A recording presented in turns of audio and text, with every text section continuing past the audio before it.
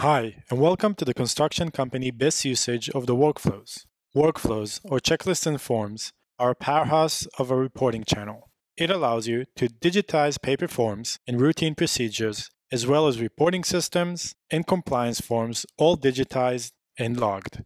Construction companies utilize this in a few main ways.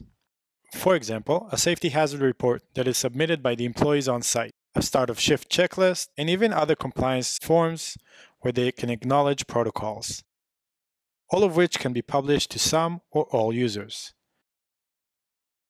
Let's have a look at one of those as an example, the end of job report.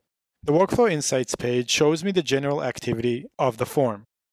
Let's check out what this workflow looks like to the employee. I click on Preview in the top right corner. I can see that there's a heading.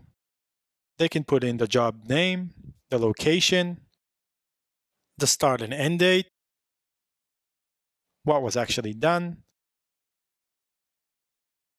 an image, and even signatures at the end.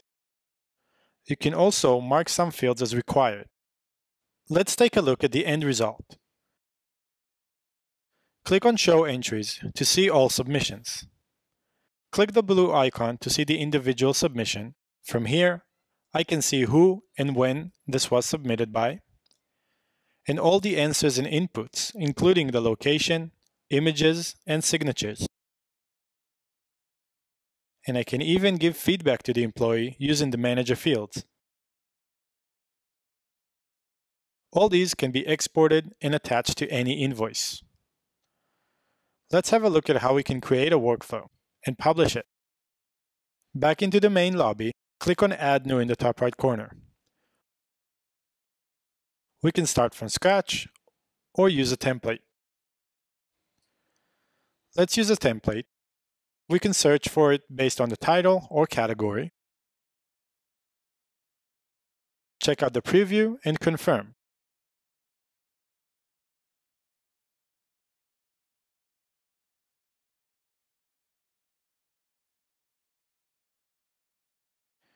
The creation page has 3 sections.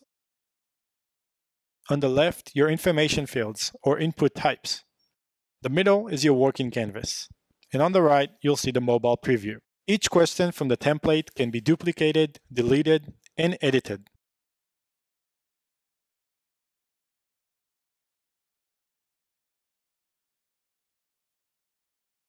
You can add as many questions as you'd like and change the order of them as well. Through the workflow settings, you'll be able to set your manager fields, create automatic reminders, and reports. Let's publish and check out the employee experience. To access my workflows, I click on Assets. Scroll down to find the workflow folder, and I can choose which workflow I want to submit. I click on it and start marking off the questions and submit it at the end. It's that simple.